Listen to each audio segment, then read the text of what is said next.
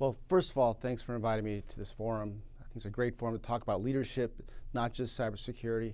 And for the Army, cybersecurity is foundation to all of our modernization priorities. And as you may recall, we have 6 of them. It's long-range precision fires, future vertical lift, our future combat vehicle, it's our network, it's air missile defense, and soldier lethality. And so cybersecurity permeates across everything that we're doing, especially those priorities. And leadership is so important. So what does leadership look like? Well, I'll tell you, elements of leadership in this space is not so different than maybe other areas that you might see. It's providing direction, purpose, and motivation to the workforce to ensure that we get the most out of our very talented and limited skilled workforce in this area. And so it's ensuring that we take care of our employees, ensuring that our staff members have the resources that they need, that they have the right skills and training available to be able to do their jobs. And it's also building those teams, right?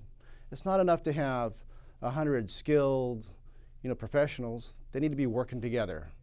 They know that they need, certain aspects of their job to be covered by certain employees, and they can rely on them to do their job so that you can do your job in your area, so it all comes together. And finally, in training. We need to ensure that we're training our teams so that when something bad happens, it's a matter of when something bad happens, we know how to respond.